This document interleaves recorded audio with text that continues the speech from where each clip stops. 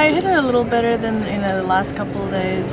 So I gave myself a few more looks for birdies, and I was able to hole some longer putts in my front lane, which is the back nine.